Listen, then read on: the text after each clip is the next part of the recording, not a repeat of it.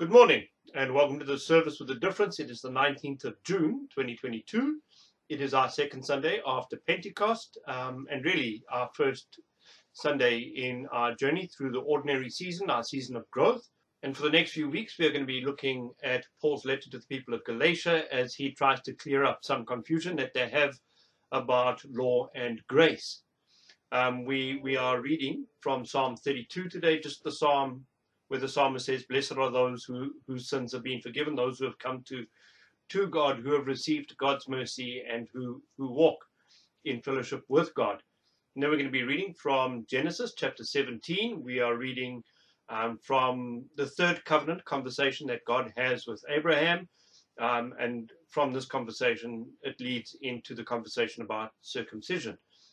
Then we're going to be reading from John chapter 1. We're going to read from verse 10 to verse 18. The Word has become flesh, and the Word became flesh to make God known to man.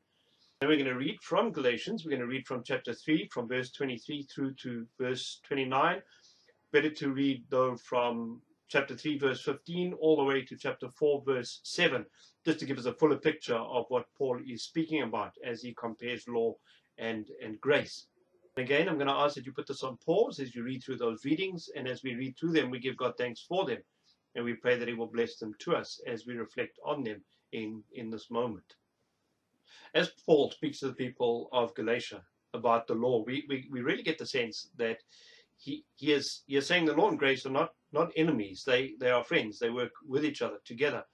And I guess we could understand the law as given by God to Moses would kind of be like the person who drives a child to school, whether it's a bus driver or a taxi driver or somebody who's just using their car to take all of the children in the neighborhood to school.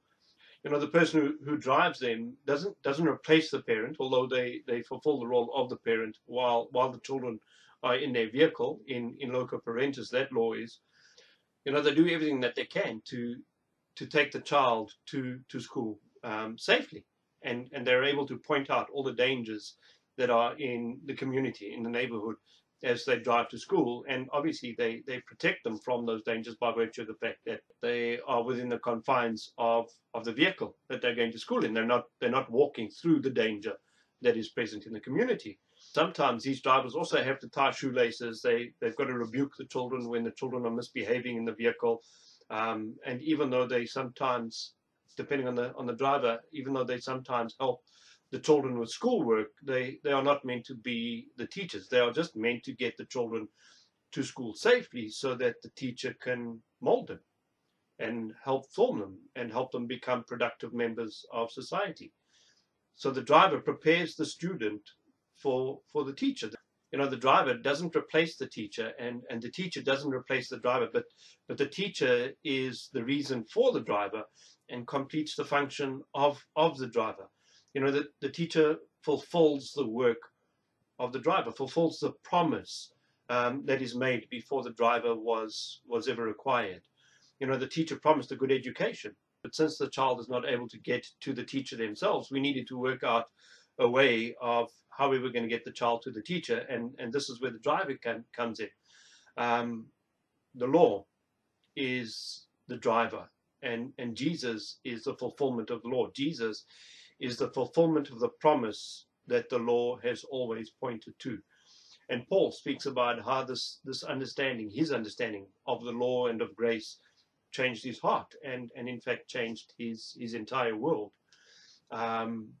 God has made a promise to Abraham in Genesis chapter 17, 3 to 8. He says to Abraham, there are going to be children, nations of children coming from you, and they are going to have land, Canaan, the land that they were standing on. That land would be called Israel eventually. He says, but they're going to have this promised land, and God says, and I will be their God, and they will be my people. They will be the people who worship me.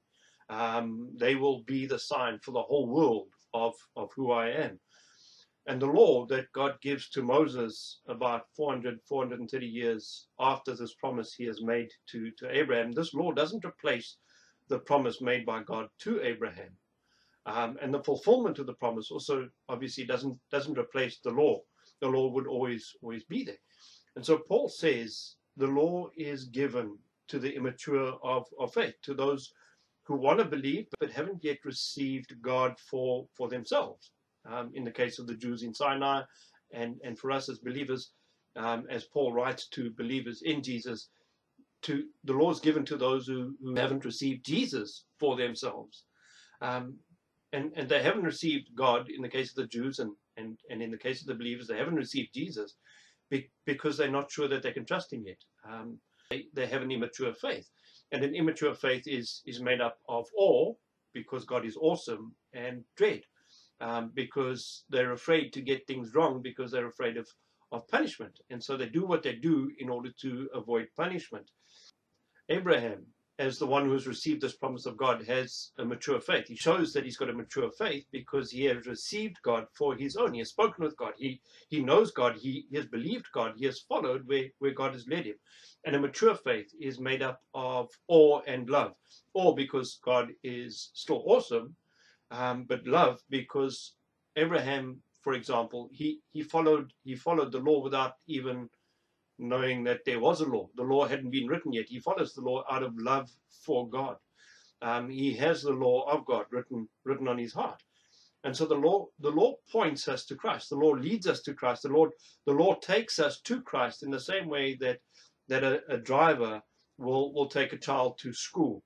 Jesus is the fulfillment of the promise, and the promise is received by those who are convinced of their guilt and the inability of the law to save them. They're mature enough in their faith to know that they've got no choice but to rely on Christ for their righteousness. Christ is the one who takes us onto mature faith, where we do what we do out of love for Jesus, not because we're afraid of being punished. Faith in the completed work of Christ is what takes that law that is written on a tablet or on a piece of paper, in our case, because it's in the Bible. Faith in the completed work of Christ is what takes that law and writes it on our heart. Because so often, we claim allegiance to Christ, but we leave the law on the paper. We don't allow the Holy Spirit to write it into our hearts. And I want to say that's the difference between knowing the story of Christ and allowing the story of Christ to change our lives. And Christ will change everyone's heart. Christ changes our hearts. Our lives change when we experience our baptism into Christ. Water baptism speaks of our baptism into the church universal. And it's a symbol of what will take place when we are baptized in the Holy Spirit, when we are convicted that we are loved by God, the moment of our conversion, our baptism into the Spirit. And the reason our lives are changed is because although we may always know that we are children of God by virtue of being born, it is in this moment that we know that we are children of God because the Holy Spirit has convicted us that we are loved by a God who is holy. We are loved deeply by a God who wants to make us holy as he is holy. And it's in this baptism that we understand that we are unworthy. But it is here that we recognize that we are just as unworthy as everybody else. There's an equality in our failure to make peace with God. And it's in this baptism that we are reborn into eternity. Like the angels, there is no distinction between one or the other. There is an equal footing before God at the cross. The church is made up of Jews and Greeks, says Paul to the people of Galatia. The church is made up of Jews and Greeks, free and slave, male and female. No one is better than anyone else. No one is more worthy of one gift or service than anyone else. In Christ, there is no distinction. And as believers, we can never allow a distinction to exist.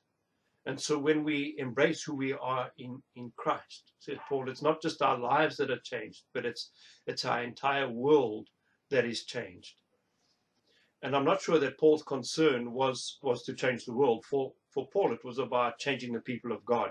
If the community has changed, then it doesn't matter what the world says, because the community will be a space of equality and a space of justice and a space in which all people are free to be who God has called them to be. And so Paul understood that his work was to help God's people become the community they would be in the presence of God. He believed that the community could be heaven on earth, a realized kingdom of God. It wasn't a nice to belong to kind of community. It wasn't a club. It wasn't a community in which the believer was able to live and hang on to the values that they held in the world. It was a community that challenged everything we believed about ourselves, everything we knew about ourselves, as we struggled to let go of the values we held onto in the world and embrace the values that God offers us in the kingdom, or the values that God calls us to share in his kingdom. And Paul understood that this was going to be a challenging community, because we would be gathered together with people we didn't choose, but with people who chose Christ and are being renewed as much as we are being renewed. And so all of a sudden we're kind of forced to live with those who are on the journey of becoming like Christ, as we are on the journey of becoming like Christ. None of us are yet like Christ. And so all of a sudden we're surrounded by people who eat with utensils. We're surrounded by people who eat without utensils. We're surrounded by people who don't love BLT sandwiches. We're surrounded by people who do like BLT sandwiches. We're surrounded by people who want to agree with us or who want to disagree with us, based on the color of our skin, or based on our wealth or our lack of wealth, or based on our gender, or based on our age. And we have an ugly habit as humanity of deciding for the Holy Spirit who the Holy Spirit can work in. And Paul reminds the believers that regardless of what we face on earth, because of our race or our gender or our age, in Christ we are free to live as those who have the law of God written on our hearts.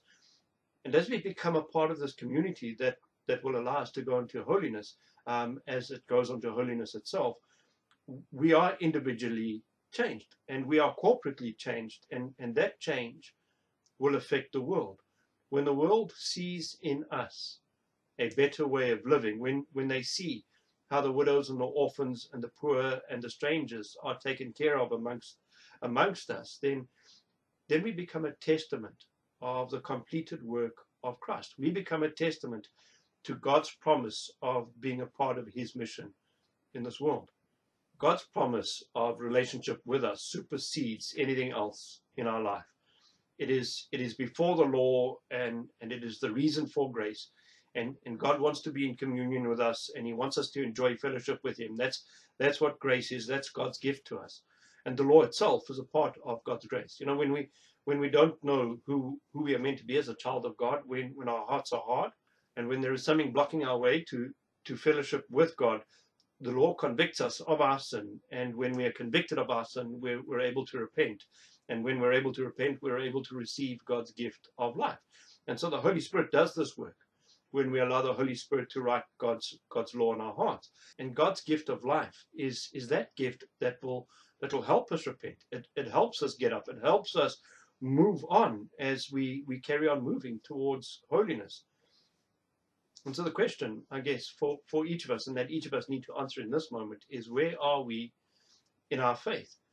Do you want to remain in the driver's vehicle? Do you want to remain subject to the law? Or do you want to go to the teacher? Do you want to sit at the teacher's feet and become a productive member of God's kingdom as you dwell in his grace? Where do you want to be? Let's pray.